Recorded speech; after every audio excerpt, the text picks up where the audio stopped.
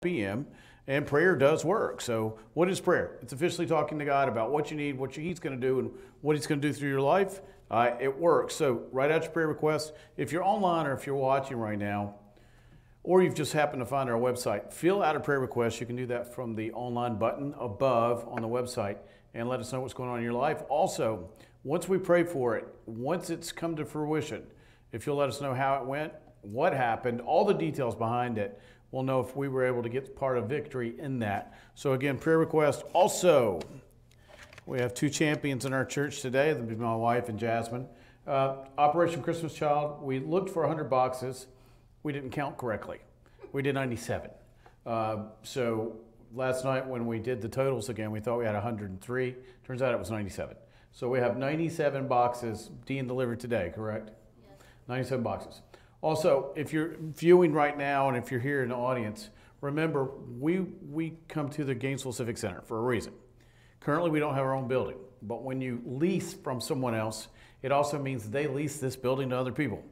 Well, 'tis the season for holidays, and that means that people that have had a lease on this building for 20 or 30 years get to do that first, which means we don't have a home on December 1st or December 15th. So if you're watching, do not show up here at the Gainesville Civic Center in Georgia, not Florida, on the 1st of December or the 15th. We won't be here. We're going to do it through the Holy Spirit. We're not going to tell anybody where we're going to be, and then we're going to let the Holy Spirit tell you where we're going to be. Why am I saying that? If you ever listen to Pastor Rick Renner, in Russia during the communist days, it was illegal to meet for church. So every week, the Holy Spirit would tell the pastor would pray, and then the Holy Spirit would tell every member, and not one word was ever mentioned. And everybody would know where to show up for church. So, no, we're not going to do that. I'm just kidding. We're actually going to have something like a home group, very limited people, but we'll still be on the air, so you can watch us on TV. So again, Operation Christmas Child, 97 boxes, good job. Two people did a great job. I was more of a supervisory role. I would, every 15 minutes, I'd go, y'all are doing a great job. That's the great thing about being a pastor. If anything gets done in the church, it ain't us doing it. We're the focal head and we're the one in front, but anything that's done in the church, it's everybody else. It's never us. We get to take some of the credit for it, but trust me, I didn't do anything. But I think that's it. Also, no, I forgot one. I normally forget one. Just read the cards, Tony. Christmas dinner for our church is on the 15th of December, but the location is going to be announced. Come forth. So if you're watching by video and or live, if you want to dine with us for Christmas, knock yourself out. My wife, the Holy Spirit will not let you know this one. It will be my wife. My wife will let us know where we're going to be dining. All right, before we get started, let's go ahead and open this up in prayer. Lord, thank you so much for this. Thank you for allowing us to have a relationship with you. Thank you for allowing us to be part of something much bigger in the future as far as eternity is concerned. Thank you for looking after our needs, making us important, and making folks understand the day's lesson is really about who they are in Christ. Amen. Okay, I'm going to tell a background story about me today because what did I used to do prior to being a pastor? I was a high school coach. High school coach for a long time. But most people don't. Now, what do I normally teach people to do? What have I always talked about in this church? A playbook, right? Why don't we have playbooks? We got to know what to run, right? It's no different than a journal we have at work. We have people here that have, operations journals at their office. And we have kids. What do you get as a high school kid? A syllabus. What do you get at college? A syllabus. Well, my original intent coming out of high school was three things. Music. I could sing. I couldn't dance. Thank God nobody ever asked me to. I was more of a song man, not a dance man. If I started to dance, people thought I was having a seizure and asked me to stop. There's a reason why I just stood and sang. And then nuclear engineering. I had a drug and alcohol problem at the time, and the Navy decided to rescind my full scholarship. And then there was fashion school. I was really good at it. I wanted to be a designer. My best friend and I had already organized a trip to move to New York City and set out on our fortunes. I actually got accepted to the Institute for Design. So why am I talking about that and a playbook, et cetera, et cetera? Well, so many people want to be on a team or be part of something. They don't know why. Why don't we go to high school in the United States? Because somebody told us we had to. Why don't we join a fraternity when we get to college? We chose to. Why do we go to work every day for a paycheck? Somebody said we had to. Why did we choose a career that we really enjoy? We chose to. Why did I want to be a fashion designer? I always liked clothes. I was really good at it. I was good at picking out everybody else's stuff. I still am. Actually, even though I'm a behavior consultant, I still take all my clients shopping and I pick out their clothes. I was actually in the haberdashery. What is that? I did custom made clothing for men.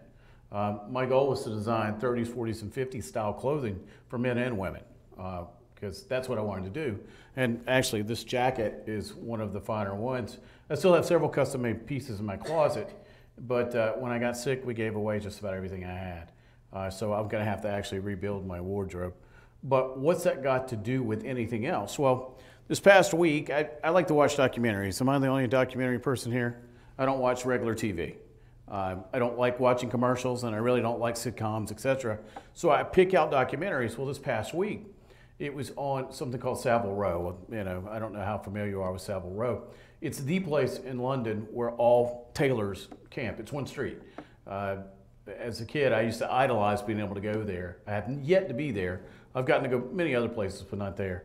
And if you wanted to make your name in tailoring, that's where you went. Well, it's Yankees don't normally get accepted there. You normally have to have a British accent to be taken in, so we always went to New York. But a young kid is doing documentaries on Savile Row right now. Why? Because men have forgotten how to dress.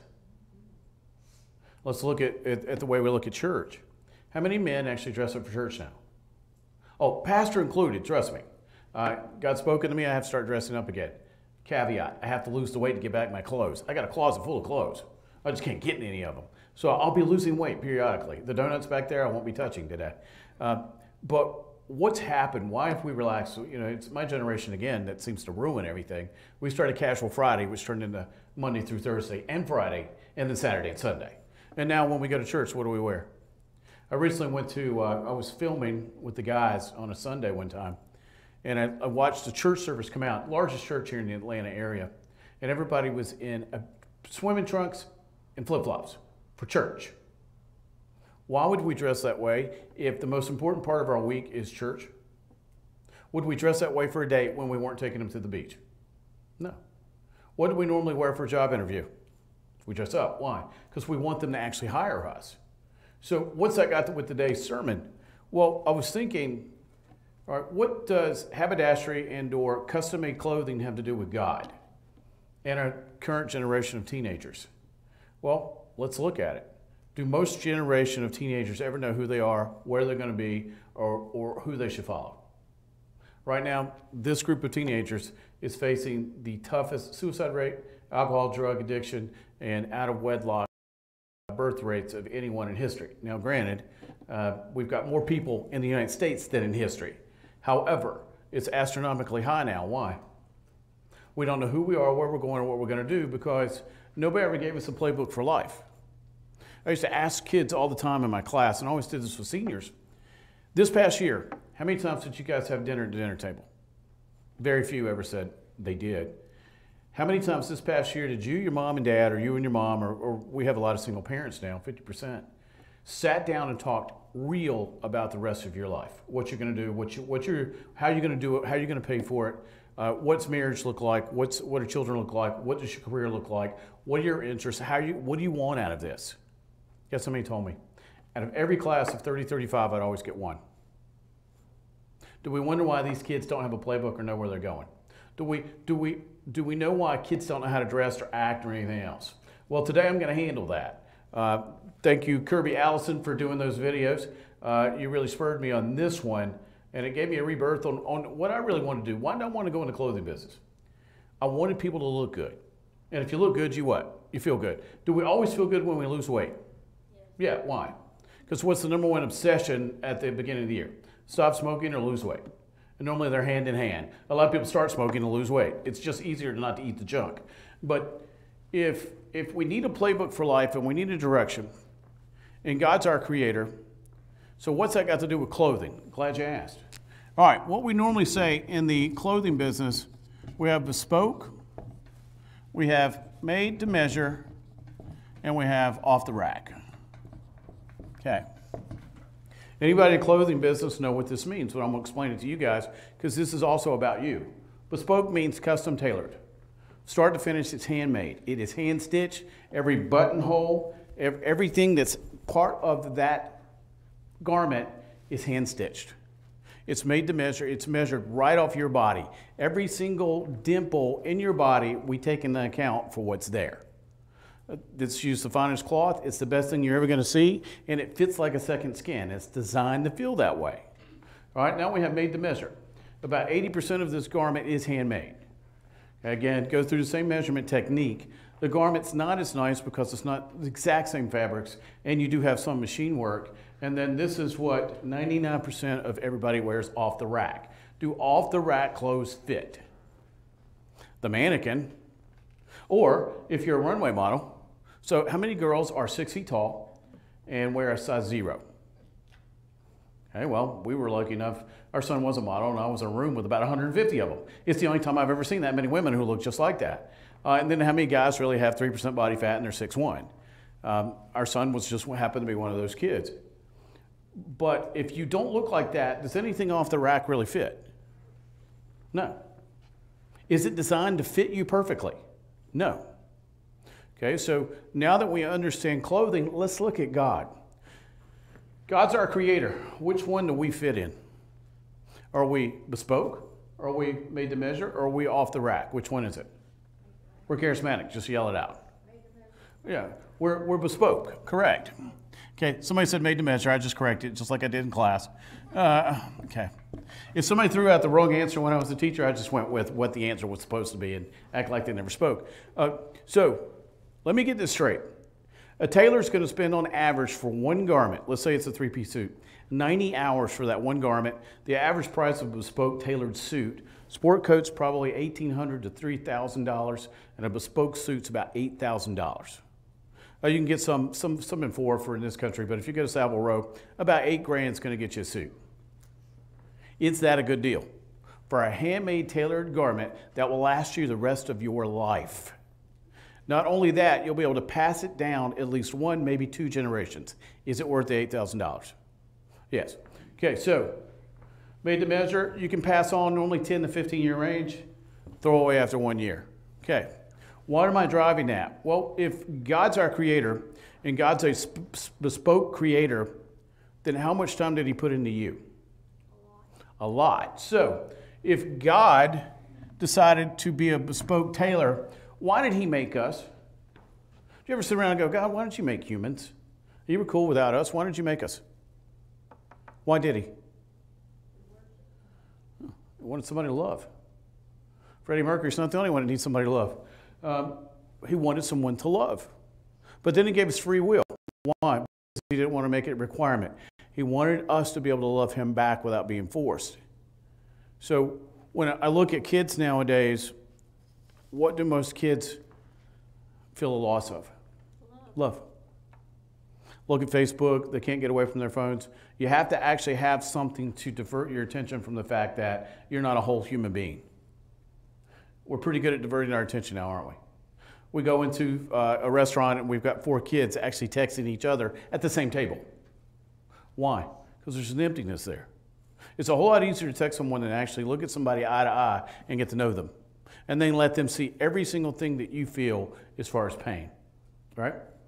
Okay, so when you go see a tailor, a bespoke tailor, it takes about an hour or 2 to do all the measurements.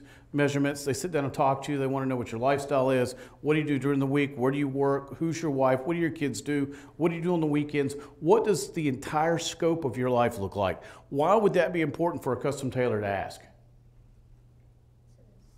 Yes, so the suit fits your lifestyle, not what they want. You got to remember, a tailor will never have a repeat business when they design a suit for you that's not you.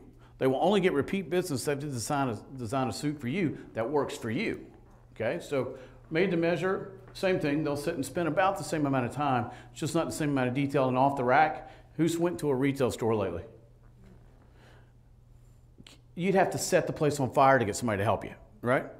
And then if you actually ask somebody to help you, they get mad at you for interrupting whatever they're doing, whether it's texting on their phone or whatever it is.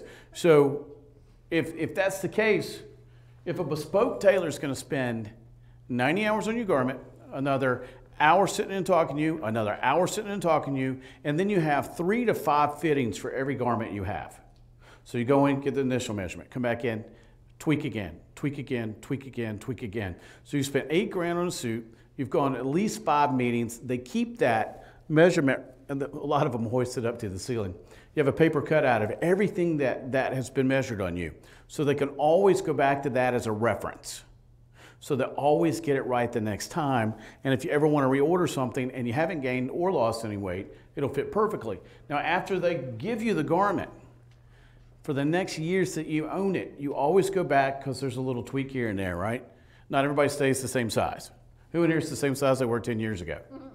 Okay, when I graduated from high school, I weighed 150. I don't weigh 150 pounds anymore. Thank God, because I was a little too light. But you go back and you get it tweaked. Now, let's look at God. If we're going to have a playbook, and we understand, why do we have the playbook? What's the playbook for? Daily life, right? Now, we normally are playing a what when we have a playbook? One of my favorite books is a book called The Game of Life. It's actually talking about the quantum physics of how to lead life and do it successfully. But we have a playbook so we'll know what to do every day. How many people are successful when they don't write out what they're going to get done the very next day? Well, nobody. Nobody's successful by surprise. It doesn't sneak up on you. So let me get this straight. So we need to know what's going to happen tomorrow, what we want to happen tomorrow to be successful, right? Is that right? So if that's true, then we have to assign who's in our world. So, all right, God's our creator, correct? Okay, but who else is here? Lucifer. Okay, where's Lucifer? He's off the rack. Why? Every off-the-rack garment is a copy of a bespoke garment. You go to a Chanel fashion show over in Milan or France or Tokyo or New York or wherever it is, Paris. Everybody goes to that show and then goes home and gets something to put on the rack to sell to other people for a percentage of the cost, right? Okay, why do they do that? Because 99% of the population is always going to buy here, not here. 99% of the Christian population will always live over here, not here. Why do we do that?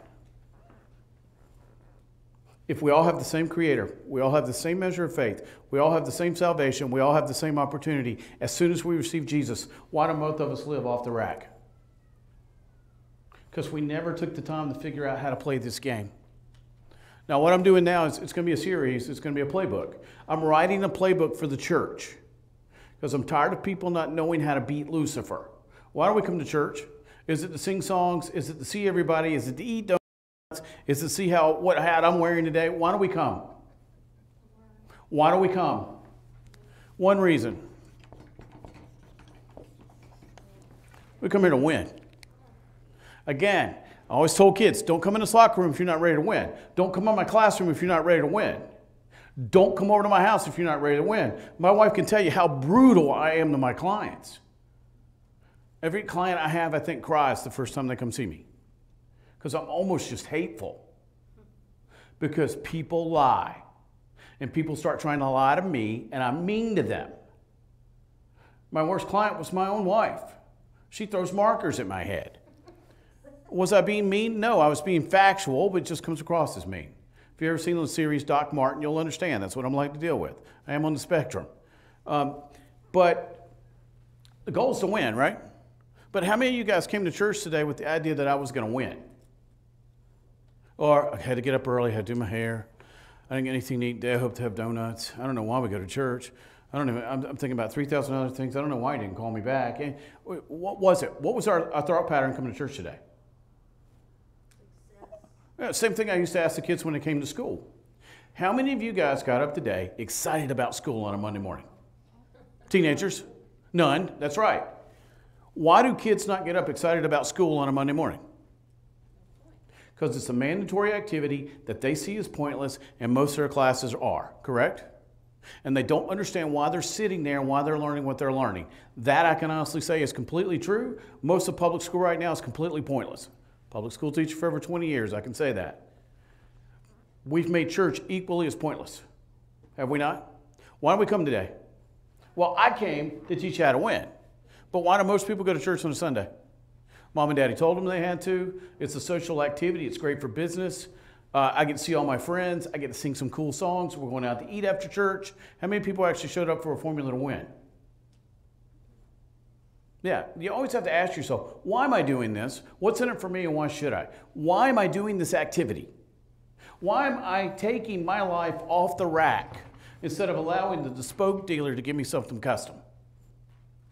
Right? All right, so let's go through this. Now that we know I'm writing a playbook for you, and hopefully you're taking copious notes, I'm going to tell you how to win. Now you have to approach everything from a longevity standpoint. Is life over when we die? No. Blink of an eye, we go into eternity. Eternity is a long time. A lot of people think this is it. It is not. It's just a starter. This is the starter course. This is your appetizer. You're actually using the appetizer to get to the next part of life.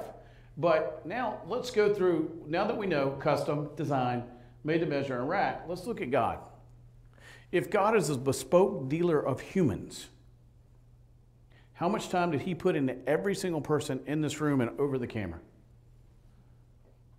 He knew you before you were born. Turn to a scripture here. Everybody turn to Jeremiah 1:5. Jeremiah 1:5. If you're home, go ahead and get your Bible out too, or your phone, whatever it is you use, and look this up with us. Jeremiah 1:5. So many times we don't get it through people's heads that you're an individual design that cannot be copied. Remember, bespoke is one of a kind. Can never be replicated. It is one of a kind. Every buttonhole is different. Every piece of yarn or thread is different. Every single buttonhole may have up to 100 stitches in it. A lot of tailors will actually go back and count those. I used to work for a guy who does. My buddy Travis Giles, one of the best tailors in the United States, happens to be in this area. So let's look at this. All right, Jeremiah 1:5. Before I formed thee in the belly, I knew thee. Because thou camest forth out of the womb, I sanctified thee, and ordained thee a prophet unto the nations. Now he's talking about Jeremiah. But who else is he talking about? Us. Are we prophets to the nations? We're a prophet to our nation. All right, now turn to Luke 12:7. Luke 12:7. So he knew you before you were born. He knew you before you were formed in the womb. You were not a surprise. All right, let's go to Luke 12:7. But even the very hairs of your head are all numbered. Fear not, therefore. Ye are of more value than many sparrows. What's he talking about? People do not understand their value. Why is teenage suicide on the rise and rising even higher every day? Well, my generation's done a lousy job of parenting. Outside of that, why else? You don't realize that you're a bespoke model. You don't realize that you're one of a kind. You don't realize that you were created for something very specific. Now, what happens before we get here? What does God do before we actually land here on earth? He whispers into our ear what we're going to do. It's just like the story of Pinocchio. Why did Geppetto make Pinocchio? He wanted a son. How did it work out for him? Not so good, but, you know, again, that's a story. How's it working out for God? Now, keep in mind, what did he do? Well, let's look at this from a meeting standpoint. How many times do you meet with your bespoke tailor? 1 to 5, right? Depends on the tailor and how well you fit. And somebody like me, you're looking at least 3 visits, okay? But what happens on the first meeting when you meet with God? Does it happen here on earth, or does it happen in heaven before you leave? It happens in heaven before you leave. I actually wrote down what happens on the first meeting. He whispers in your ear exactly what you're going to do when you get here. Why is that important? He's already told you how valuable you are, what you're going to do, what you're going to mean to society, and what the job is that you're going to do. And then he's going to tell you how great you're going to be at doing it. Right? Okay? So he's trusted you with a mission. He trusted another baby with a mission, didn't he? Jesus. Did Jesus show up on this earth exactly the way you showed up? Is there any difference on how we got here? No, we're all mammals. We all got here the same way. So what was the difference? Why did Jesus accomplish his mission and you're not? Mary and Joseph gave him the playbook. They told him why he was here, what his job was, and how he had to go do it. And then the Holy Spirit filled in the rest. But the Holy Spirit didn't get to fill in the rest till when? When he went to see his cousin.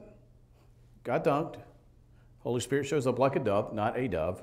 You can read it for yourself. It's in all 4 Gospels. So then God looks at you and he takes your measurements. Our son used to ask me all the time, how tall am I going to be? And I'd say, the height God gave you. The height that God gave you to do the job that you're going to have while you're on earth. I used to get so mad because almost every guy in my family is over 6 feet tall. I'm not. My grandpa was a great big man. Now I got the shoulders. I just didn't get the height to go with it. So he gave you a specific measurement of what you were going to look like to do the job that he gave you to do. No different than this. A bespoke tailor takes specific measurements. Guess who has those measurements other than you? Why do we take fingerprints of people? It's the only copy. Why do we look at DNA? It's the only copy. God put that much time into your DNA, your fingerprint, your hair. He knows every single hair on your head. Who counted all the hairs on their head? When our babies come out, do we try to count them? Yeah, I mean, we look at toes and fingers and ears and everything, and then we try to count the hairs on their head, but can we? No. But God took the time to determine every single detail that would go into you. Did he spend more than 90 hours making you? Yeah, he thought about you before he made all of this. Remember, before Genesis 1, you were already thought of. Before Job 37, 38, and 39, when he goes over how the world was formed, you were already considered. The entire plan was already worked out before you got here. Now, if the whole plan's been worked out, and he's put in more than 90 hours to your garment, largest organ on the body, then why are we not successful? Why do we not know who we are? Why are we not walking in the right direction? Why do we not understand we have an adversary? And why do 99% of us live off the rack lives? Number one problem in high school is what? With programming especially, but what's the number one problem in high school? Everybody wants to fit in. I was a loner. At no time did I ever fit in. Plus, when you see the documentary of my life, you'll understand why. I was not normal, still not normal, but not like I was. The post-Jesus guy is way better than the pre. But I was never normal, so I didn't fit in. So I was great for the fashion business. Everybody in the fashion business is strange. Music school. How many normal people do you know in the music business? I was perfect. Now, they don't like engineers who are not in the box. I was more Tony Stark, so that didn't really work out well. But if this is true, and God's given us all these things, and we were made in his image. So imagine, your bespoke tailor is not going to make a suit made for someone else, right? Even though it could be the same fabric. It's still not going to look the same, is it? Here's the difference. Since we were made in his image and his spirit, we have the exact same spirit that created this world. So the exact same spirit that threw the stars into the heavens and created this earth and created everything you see and created everything you will ever see, you have an exact duplicate of that spirit. You were made in his image. Everybody got that, right? A bespoke tailor can use the same fabric for all of us in here, but not one suit will be the same, and it will never look the same on each one of us. However, I have the exact same spirit that my Creator has. If I have the exact same spirit my Creator has, can I do the exact same things my Creator does? Absolutely. So now, why are we living the 99% off the rack life? When I can come over here and be 1% bespoke, and I can live just like my Creator. Isn't that what he whispered in my ear before I was born? Now, what's the one thing that trips us all up?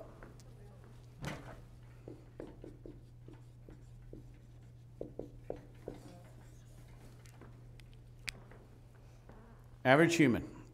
I've gone over this before on one of my products, and I do behavior consulting. The average human has 20 to 70,000 thoughts a day. The average human has anywhere from 800 to 2,000 thoughts an hour. Every single one of those thoughts has to be brought here. A will or a want, a will or a want, a will or a want. Now, who governs the thoughts that we think? Our Creator and Lucifer. Well, if psychologists are right, you can read this on the internet or any journal, psych journal. The average human has 85% negative thoughts about themselves continuously throughout the day. For teenage girls, it's probably 95%, right? If you're honest. If that's true, do we really need a playbook? Yes. We watched football yesterday, okay? Which football and soccer, we watched Premier League soccer. But what do they go over during the week? Every single play they're going to run, they've already scripted out, they've watched video, they've watched tape, they know what's going to happen. So, why aren't we doing that? Okay? We have the identical spirit that our Creator has. Therefore, we have the identical power He has because we were made in His image. And because of what Jesus did at the cross, we have legal power of attorney. What's that mean? My wife has power of attorney over me. When I was sick, she took over everything. I don't even know how much money we have. God, if my wife left me, she'd leave me penniless and destitute. But that's okay. She's not going to do that because she loves me. I'm so wonderful. But since we have power of attorney to live our lives here on earth, that means we have God's absolute power every single day in our lives. But we have to choose which way we're going to go with that. If we're going to be bespoke, we're going to choose to be mini gods, or if we're going to choose to live for Lucifer, powerless, penniless, and nothing but fear, doubt, and worry can take over our lives. So let's go over this. Our first meeting, God goes all over this with us, right? He's getting to know us. We're getting to know Him. He's getting ready to send us on our mission here to earth. Okay? No different than when you go see your bespoke tailor. Now, what happens on your second meeting with your bespoke tailor? You put the garment on. It's not finished. Your buttonholes aren't done. None of that's done. It's just an overall garment. Smooth it out. Make sure it's good. Go ahead and tweak this, and this, and then we send it back to the tailor.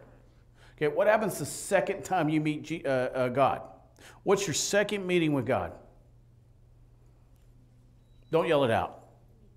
Yeah, when you receive Jesus, what happens? You were born. You come down on earth. Now you have free will. You have to operate with that free will, and you have to make a free decision to follow Christ. Now, once you receive Jesus, what happens? Okay, second meeting, you receive part of Him into your DNA now. You got to remember, you were born with His Spirit, but you have to authorize it, don't you? It's no different than authorizing a credit card. You can't use it until you authorize it, right? Okay, now you have to authorize His presence in your body. But once He is received into your spirit and your heart, now He's part of your DNA. Now you have legal jurisdiction on this earth to live just like He did. But are you? You're an original. You're not a copy. You're an original that's been developed. Then what's the problem here? Why aren't we doing that? I wrote down what you got off that meeting, all right? You got, when you get to this meeting, you have to give Jesus the go-ahead to take over your life. Does your life instantaneously change most of the time when you do this? Make sure if you're sitting in the audience today, you're paying attention and not being a distraction to other people. Remember, I used to be a high school teacher, and I will humiliate you while you're here in front of the camera. Trust me. All right, so what do you do once you meet Jesus? What do you do? What's every church do? We send you to a church class. We send you through 12 weeks. If this is our church, this is how you get to know Jesus, and then we drop you off and never talk to you again, right? And we expect you to pick up with this, right? If we even do that. But what should happen at this meeting? I figured out that I'm special. I figured out that you made me for a reason. Now, what's the job I got to do now in meeting with you the second time? I got to figure out, why am I here? Why am I here? How many people, after they received Jesus, really had that meeting? How many people in this room had that meeting after they got saved? That's what I thought. Nobody. Very few. We're extreme cases. So most don't. Why? We have somebody come forth, receive Jesus. What's the second thing we should do after we get salvation locked down? Sit down with them. Yeah, get the Holy Spirit, so that salvation and Holy Spirit together. Sit down with them and go, all right, now that you have Jesus in your life, let's figure out where you're going with it. But how many of us do that? So we never give them a playbook. We never really tell them what it really means to be a Christian. We don't explain to them that they're a one-of-a-kind, bespoke character, so we send them back over here with the 99% to live and let Lucifer control them. Because a lot of times we tell people, don't expect anything in this life, only expect it in the next. That's like me going to order, and used to have a tailor here in Gainesville that did that. He would actually fix people's suits and forget to take them to them. It's a funny story, don't want to tell it. Nice guy. So imagine paying the $8,000 for the suit, but the guy never brings it back to you. I don't know about you, but $8,000 is still a lot of money for me. I got friends that are hundreds of millions of dollars rich. $8,000 is still a lot of money to them. So why do we treat Jesus that way? I made you for a specific reason. I'm going to tell you what to do with your life. We're going to have those meetings. We're going to sit down. I'm going to tinker with you. That second thing is to what? I got to shape you. I got to make sure I got to mold it. I got to make sure that suit fits you. But is that the last meeting we're going to have? No. If I'm going to meet with my Bespoke tailor 2 more times, shouldn't I meet with Jesus a couple more times? But is this the last time a lot of times we meet with him? Yeah. Why? You can look right here. It's our fault, pastors. It's our fault. Boy, I can blame my generation for just about everything. Pastors in general, what do? Well, nowadays in the modern day church, we like to preach feel-good messages. How many feel-good messages do I ever preach? Oh, none. I'm not going to. Never going to start. Why? Because if I make you feel good, can you win? How many times did my players ever leave practice feeling good about what they'd just done? How many times did they ever leave halftime feeling good about what they'd done? I don't care if we were up by 45, you'd have thought we were down by 20. Let me pick out all the things we didn't do right. And then one of them was dumb enough to say, but coach, we're up by 45. And then the rest of the team goes, don't do that. There's always something we can improve, right? To a tailor, your garment is never perfect. I know I used to be in the Bespoke business. There was always something else I could tweak on you. Something else I could make look better. A stitch I could have put in it. Something that could be done.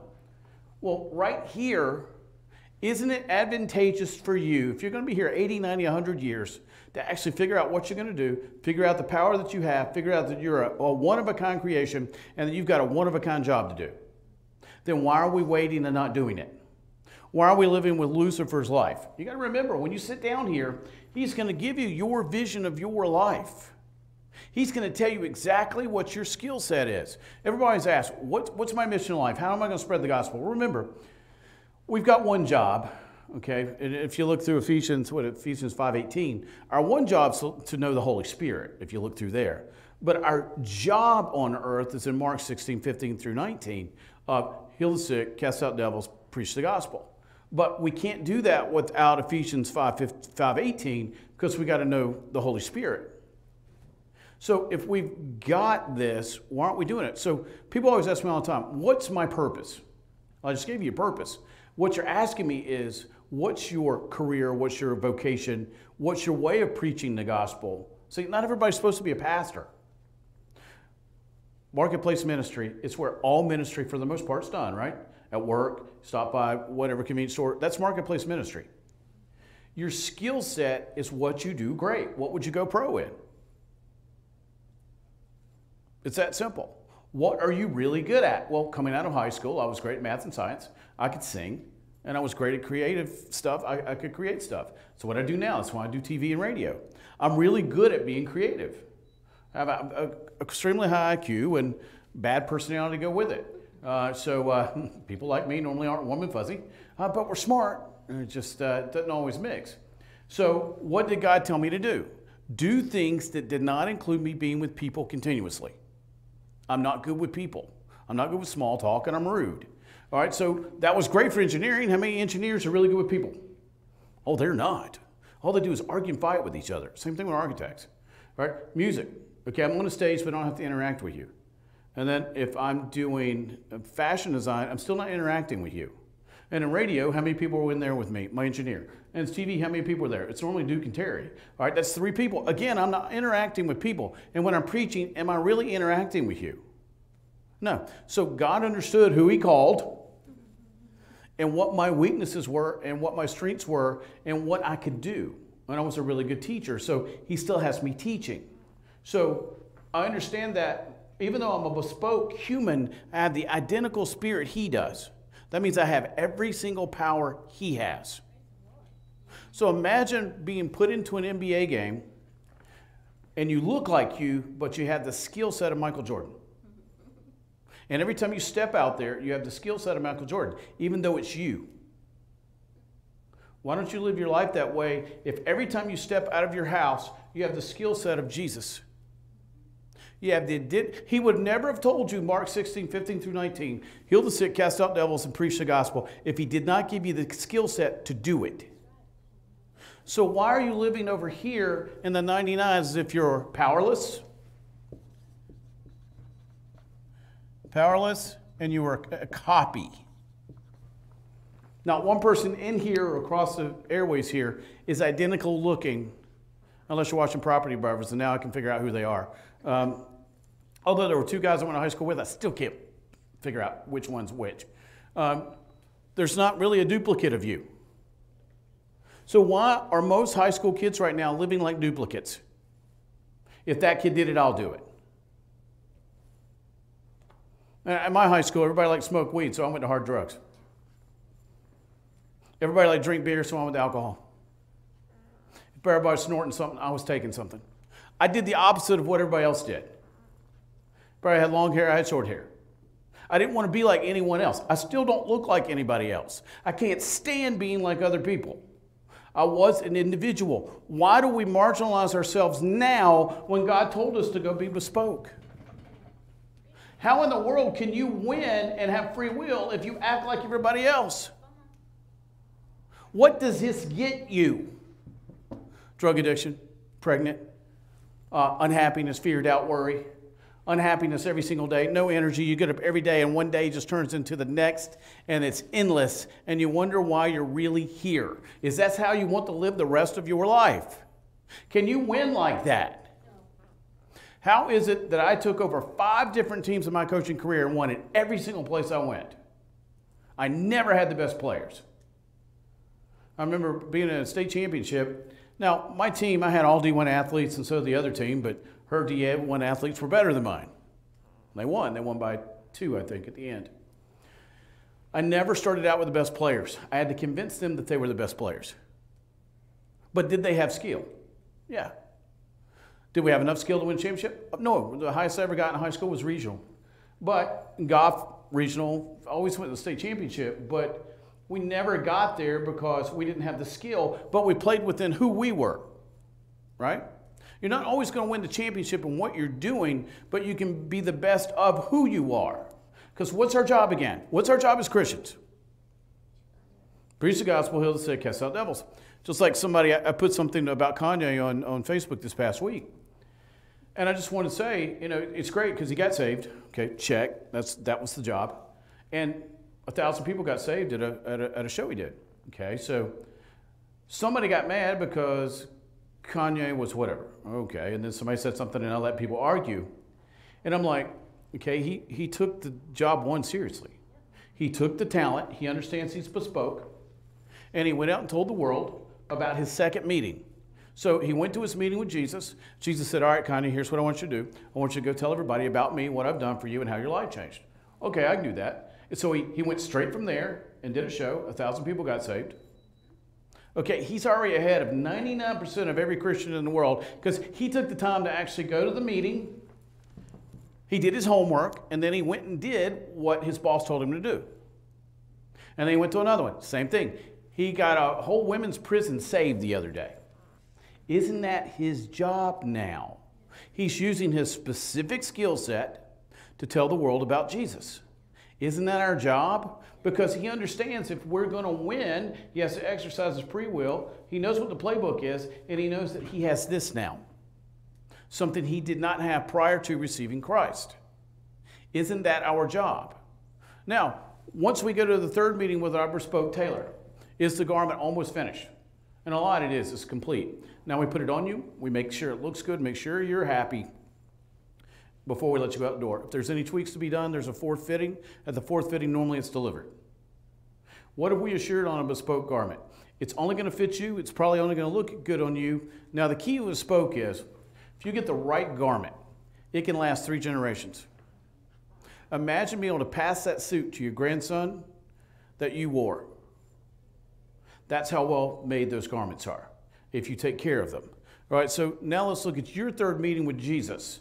Or did you even have a third meeting with Jesus? Do most people have that third meeting with Jesus? No. What do we spend time doing? We're a busy society, right? I'm too busy to meet with the guy who made me. I would rather spend time on my phone, spend time talking to my friends, spend time doing a job I hate, spend time eating food I don't need, spend time wasting time, just filling time to get time. Instead of sitting down and going, from this day forward, this has got to matter because the stopwatch is going. How many people got up today that didn't realize they were going to die? A friend of mine lost his father last night. It was my elementary school principal, one of the few guys that everybody likes. Everybody's got one guy in town where everybody likes the guy. Well, Mr. Miller, Mr. Miller was in his 90s. A great man, went home to be with the Lord. So, I mean, not a lot of tears over this one because he got his reward. But how many people can say that they're honored by their community? I'm in my mid-50s, for 50 some odd years, and previous to that. So this guy was a pillar in my hometown for about 70 years. That's amazing. Are you going to be a pillar for your hometown after 70 years? Because now what happens?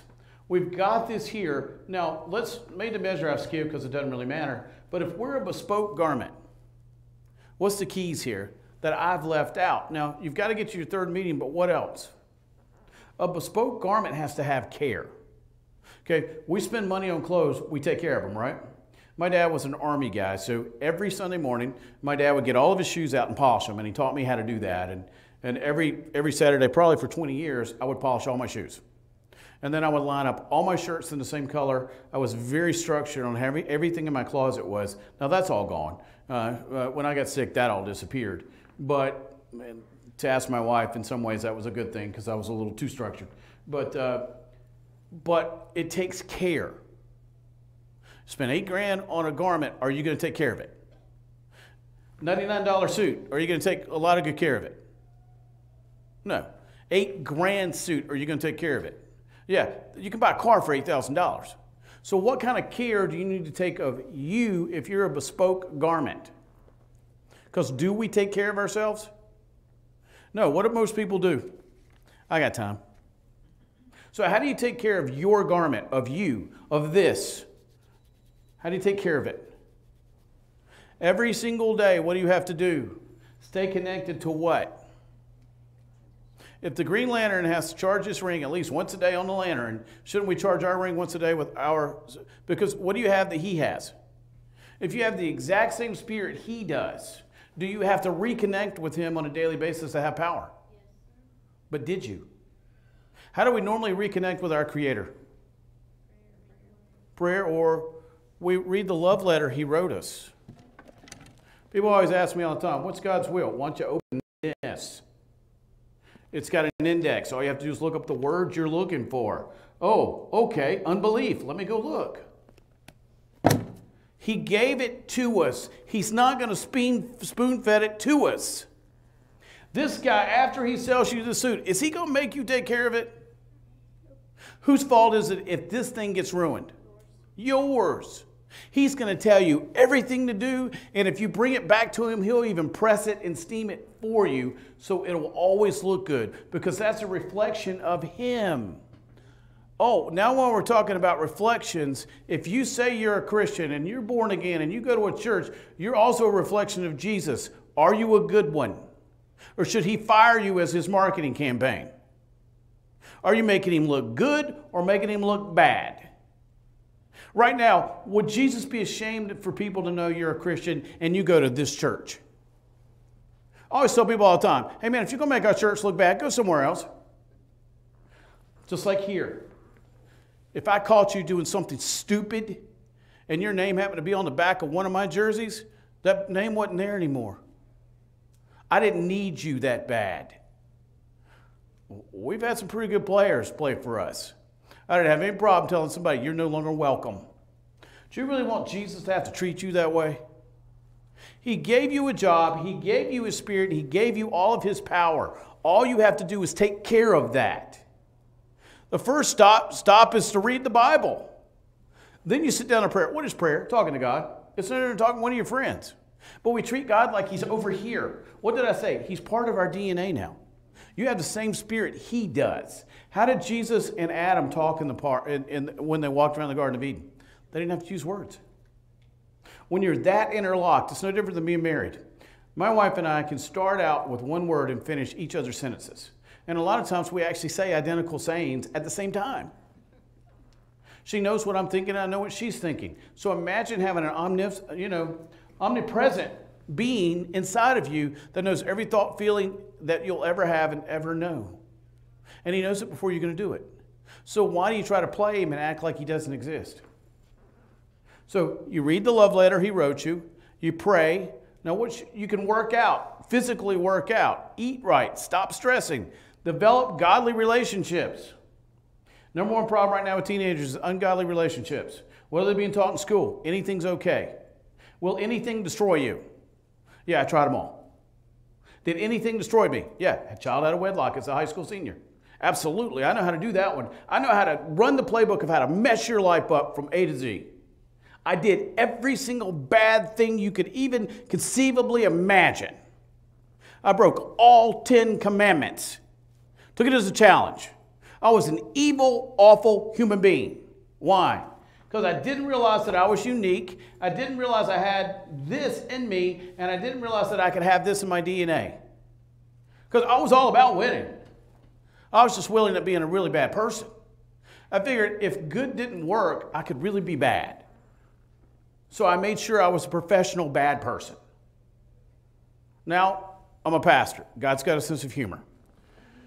Now, also, if you want to take care of this garment, there's a reason why in the 10 suggestions, or the 10, maybe I'll do them, maybe I won't, honor the Sabbath. Why would he tell somebody to honor the Sabbath? What is the Sabbath?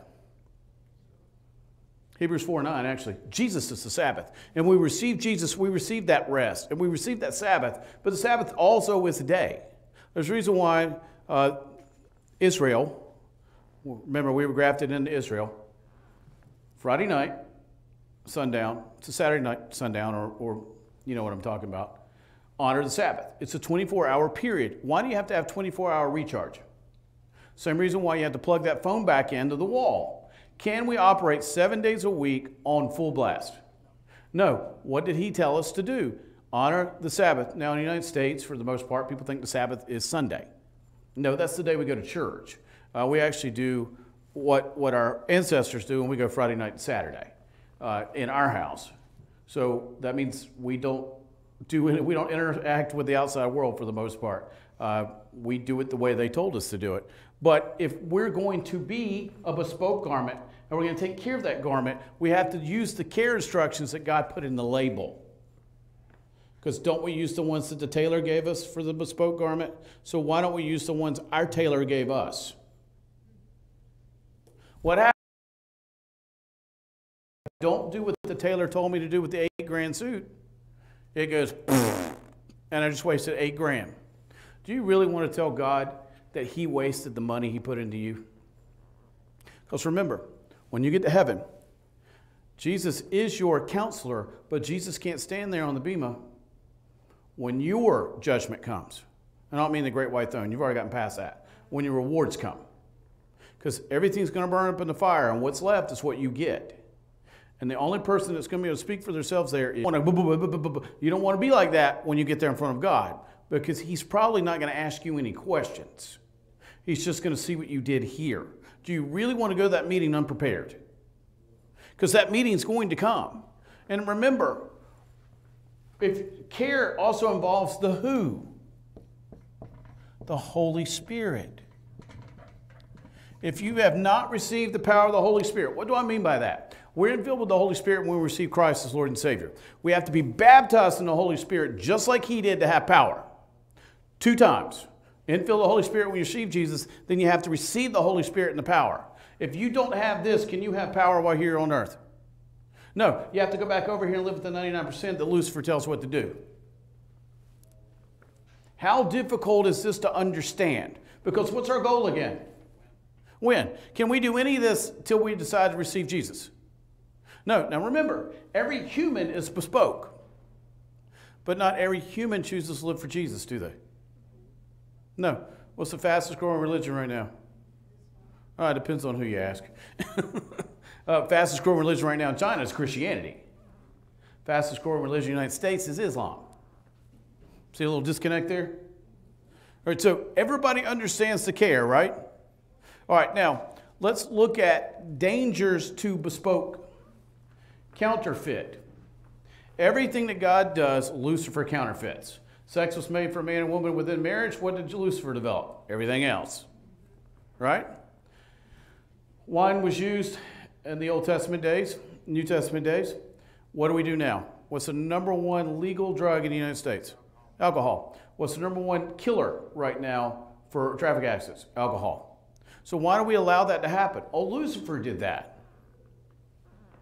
Music, schools, all been taken over by Lucifer. Why are we allowed that? We're all bespoke. Why are we allowing Lucifer to control and let us act like the 99%?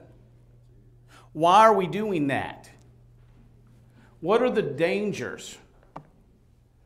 All right, so Lucifer's going to, I'm just going to read my list here. Advertising to make you look at something else. Bespoke's not that great, you want to do this. Marriage is not that great, this girl over here looks better. Is that true? No. Is the grass greener on the other side? Yeah, a lot of times somebody waters it. That's about the only time. Why do we let that happen?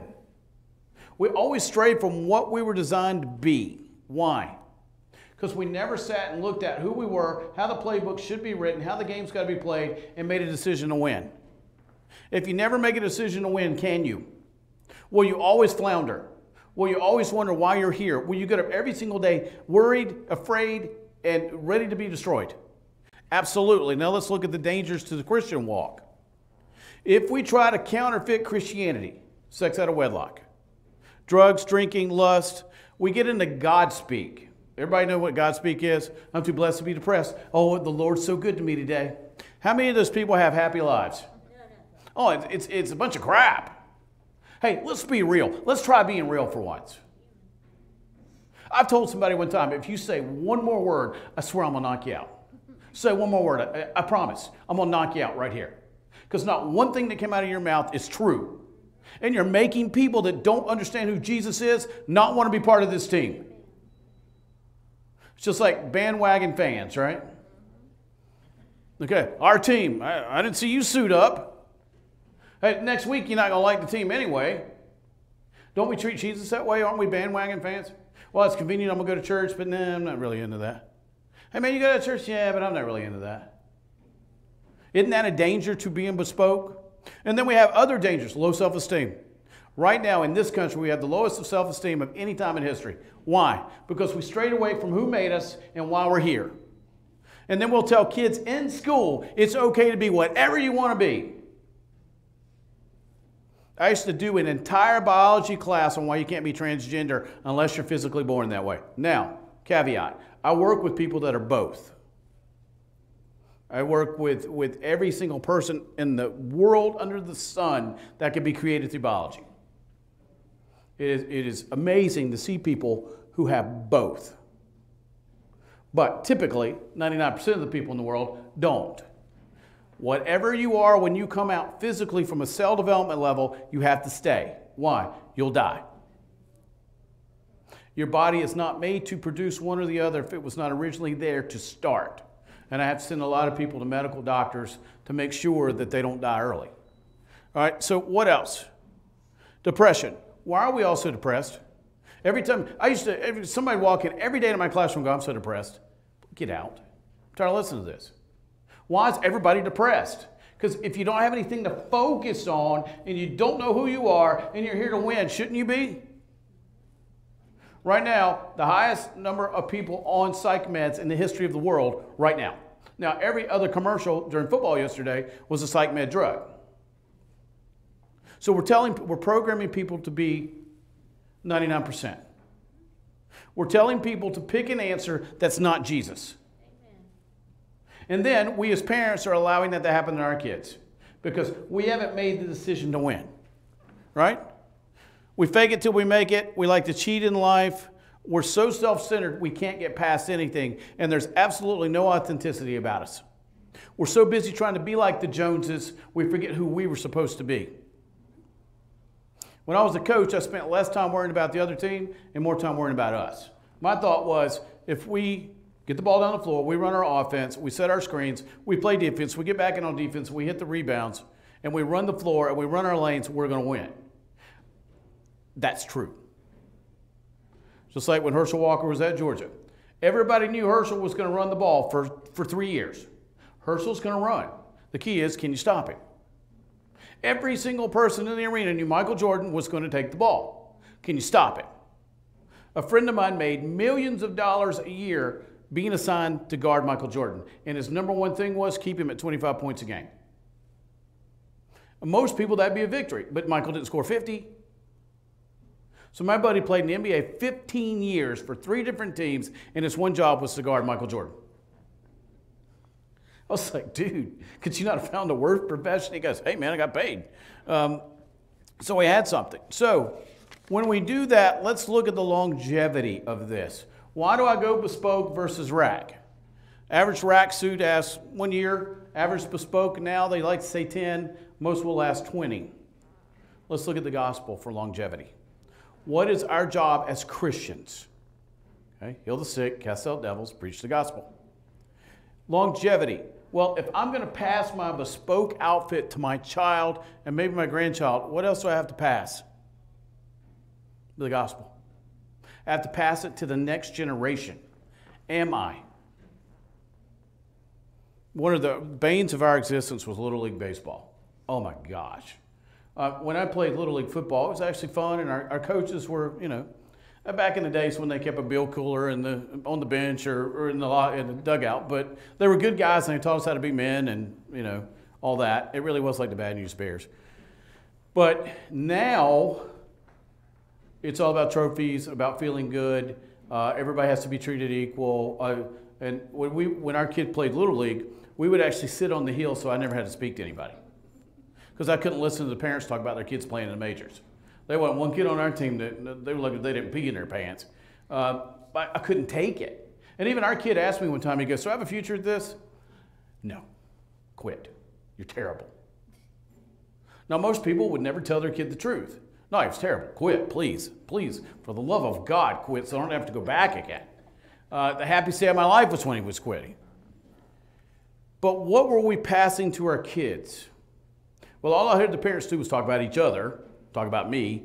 They all cornered me one time because I was such a prick, and they didn't want to talk to me anymore. And then the girl wrote me this really bad email, and at the time I had never spoken to one person. And then it's funny because the other father who didn't speak to anybody, he's a good friend of ours, he was on the national championship team with Joe Montana, who was his roommate in college when he played for Notre Dame. His name's Lou Pagley, wonderful human being. So me and Lou would sit there and not talk to anybody, except to each other. But he had the same philosophy I did. But what were we relaying to the kids? And now we have wine Thursday night, Friday night, Tuesday night for all the mothers. And now we'll go get drunk and tell our kids not to get drunk. And then we'll want to punish our kids for getting drunk, but we're drunk. Trust me, I went home to that every night. I've told this story many times. My main job when I got home from high school or from work at night was to clean the poop out of the floor. My mother would poop in the floor every night. I used to tell people that was gravy on the carpet. Now, everybody knew I was lying, but my mom would actually throw up all over the wall in the bathroom. So at 3 or 4 in the morning when I get home in high school, when I get home from work, I'd have to clean the puke up off the floor or whatever else she had left, because Mom would be drunk every night, and I would have to go on cleanup detail, and a lot of times she would lock me out of the house. So I can't tell you how many times I had to kick the door in just to get in. So, and then Mom would OD, and it was a long process here. But that was every single night of me being, 16? So imagine that. And people wonder, I slept with a pistol underneath my pillow. So I would actually I would practice being able to pull the gun out from under my pillow in case somebody came in. That was every single night.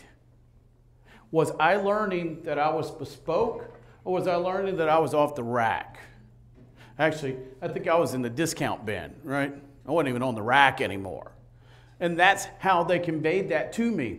Now, how many kids walked in my classroom with that very same story? A bunch. And what was sad was when I was a kid, that was not the norm. By the time my last year of teaching came, that was 20% of the kids in my class.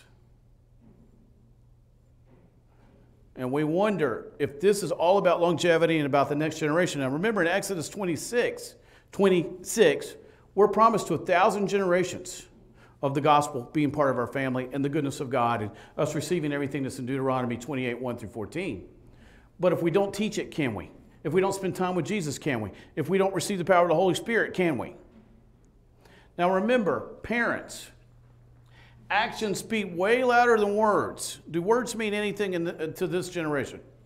No, they watch every single thing that we do, don't you, teenagers? And you watch to see if we're doing this or if we're living it. How do we know if a tailor's full of crap? He gets your suit back and it looks terrible. Now, if it looks terrible, do you write him an $8,000 check? No, gets nothing. But if you get something off the rack and sign, all right, do you take it back normally? No, it's kind of like when you get a meal that's mediocre, but you don't really do anything about it. So let's review here. So part of our playbook, the reason we aren't winning as Christians is we don't know who we are. But once you realize that you're a bespoke garment and you're one of a kind, and you were made precisely to be who you are right now. There was no accident you were born during this time period. You were born during this time period because he needed you here to do your job. And he gave you the specific skill set and looks to do that job. Now, what's it up to you? It's up to free will, but you have to actually go to your second meeting. None of this matters if you don't receive Christ. What's going on in the world today? Why aren't we having impeachment right now? Why is Netanyahu going through the same thing? Not an accident. Lucifer understands that his time's almost up. We have two guys that aren't politicians who are being attacked. They're attacking us along with it. Now, if we don't realize that we're bespoke and we're of the same spirit and of the same mindset, then will we do anything about it? No. So is it time for us to actually understand that we're not off the rack, we don't work for Lucifer, he can control nothing. I know I go back to it every single Sunday, but it's Genesis 1:26 through 1:29. He gave us dominion, he gave us the power to subdue. We have a power over every single thing on this earth. Are you exercising your legal right? You have power of attorney. Are you using it? If you're not, I'm going to ask you why. Let's look at how I was healed. If you really want to look at this, look at the cell biology, and some of the kids here are in biology now. From the time we're born to the time we die, we have markers in our blood. It will mark every single thing that's ever taken place in our life. Okay? That's how we identify who people are. When I was healed by the Holy Spirit, my markers were completely erased. It was as if I never existed. I had the blood of a newborn. That is physically impossible. My doctors have told me I'm the first one in history that they have ever seen that happen to. I took it seriously that whose spirit did I have? Is there any way to separate me from him? No. Once I've received him as Lord and Savior, there is no way to separate me. Did Jesus have anything wrong with his blood? They said my blood was so toxic. I had the most toxic blood of any human they'd ever seen that was still alive. And I was closed. But when the Holy Spirit healed me, same thing with my heart. I go in with a damaged heart, I wake up with the heart of a 20-year-old. How is that physically possible? I'm in my mid-50s. But to have every single marker of my blood erased, as if I never existed, is that physically possible outside the spiritual realm? No. Now, how do people grow back body parts? Let's look back again. If you're bespoke, and if you'll look this up on the internet, you can recount people that have been to heaven who have died, got a tour, came back. He's got a warehouse of body parts. If you lose one, he's got another one there for you. How do you think people grow back parts? Happens every single day. We've been in camp meetings where it happened. Watch the guy's arm grow, what, a foot? Watch the guy's arm grow out of the sleeve. Watched eyes be put back in the sockets when there was nothing there. One guy, we were watching one show, the guy did not have eyes, but he could see. If this is true and we're bespoke, no different. If something happens to the suit, can you take it back to the tailor and they can fix it?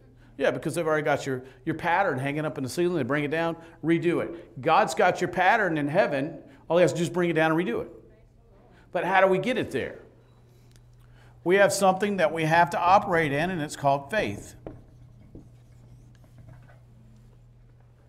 You either believe it or you don't. It's no different than going on a date, getting married. They either love you or they don't. You're either in or you're out. The problem is in our society, we can't figure out if we're in or out. We're always in between. Tomorrow I'll be in, Tuesday I'll be out, Wednesday I'll be back in, Thursday, I'm not really sure. How many people live in I'm not really sure life?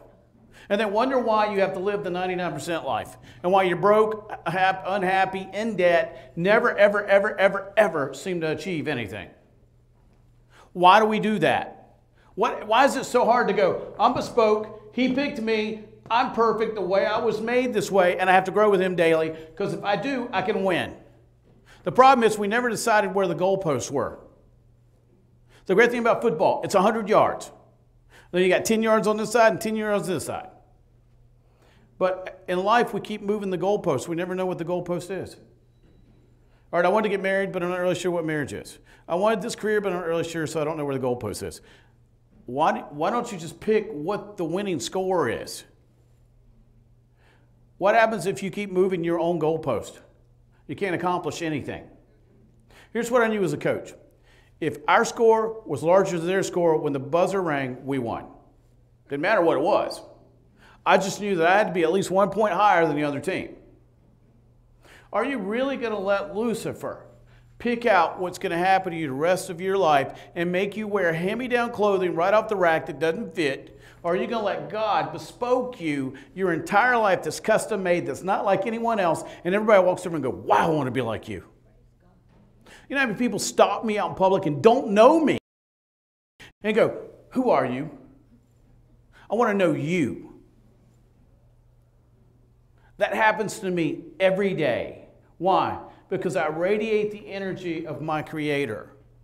In a quantum world, we all have a frequency. My frequency is that of Christ. And if that of Christ, it radiates out. And people can feel it. Now, I look different anyway, but the radiating physical part of it, the frequency matches. It's no different when the sirens go off and you can't hear them, but your dog can. They can hear the siren. Now, the key is, the decision you've got to make today is, am I going to be off the rack or bespoke? Am I going to take what God has given me, or am I going to settle the rest of my life? Which one's it going to be?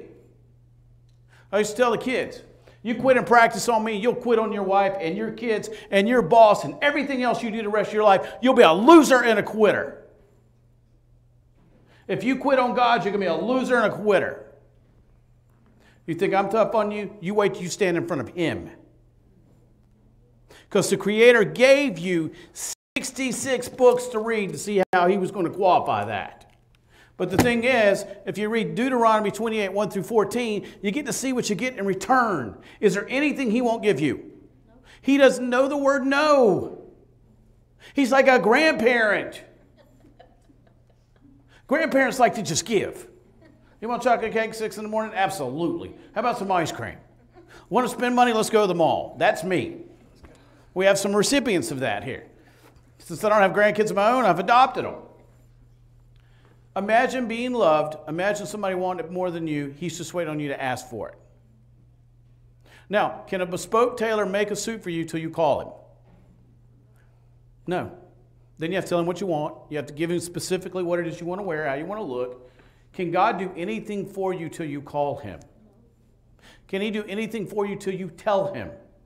Why are you not telling Him exactly what you want? Why are you settling to be off the rack? Actually, most of us in the bargain bin, right? We're already at TJ Maxx. We're in that dollar book. My books never made it to dollar, actually. Thank God. They didn't print enough, but I'm not going to say that. But my books have never been at Walmart in a dollar bin. But why do you want to live over here? So today you have to make a decision. I'm going to stay here or I'm going to start here. Which one's it going to be? Power comes here. You want to be a loser? Jump over there. 99% of the Christian world right now in the United States is right there. You know how many people tell me there's no power in Christianity?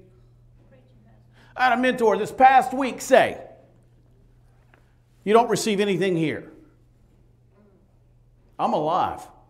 I don't know about you, but if I have pure blood and my DNA was rewritten, I think I received something. I got the heart of a 20-year-old. I think I received something. I got my sight back. Now it's a little blurry, but I got it back. I was so sick last Sunday I could barely stand up, but I preached, didn't I? Because the Holy Spirit got me through it. Is that true or not? How's a psychopath from Huntersville, North Carolina, end up being a pastor in Gainesville, Georgia? I decided to be Bespoke. I decided that I would win and I would come back and teach you guys the playbook. Now, what am I going to be doing over the next several services? I'm writing a playbook for you guys. Since we as pastors have done such a lousy job of teaching people how to win, and most pastors weren't coaches. As you can tell when I started to talk, you can tell I was in a locker room. But why are most motivational speakers coaches? Why does Nick Saban make $75,000 an hour to go speak? He's got 6 reasons. They're right on his finger. Bill Belichick has 6 reasons. They're right on his finger. We know how to win. Would you rather follow somebody who knows how to win? I'm the guy that charges the hill in front. I'm not the guy who waits. I might as well just go kill the guy and get it over with. That was my philosophy. That was my dad's philosophy. So are you going to run up the hill or run in the back? Are you going to take the easy way out and have nothing, or are you going to actually take a chance and be you? Is it difficult to do this in high school? Absolutely. Why? Because everybody wants you to be like them. The cool kids. Life doesn't turn out well for cool kids. If you do a study of all the cool kids in high school, their lives are in shambles 10 years later. I know. Go back to my high school reunion. I was a loner. My life's great. The cool kids' lives never progressed. That was as good as it's ever going to get. But if you're Bespoke, you get to rewrite this every single day based on this. So what's it going to be? Now, if you're listening via TV, let me give you a chance to receive Christ. If you don't know Jesus, Lord and Savior, now's a good time. Why? Because if you want to be a Bespoke and you want to be of one spirit and you want to have his DNA, you got to receive him and you got to ask.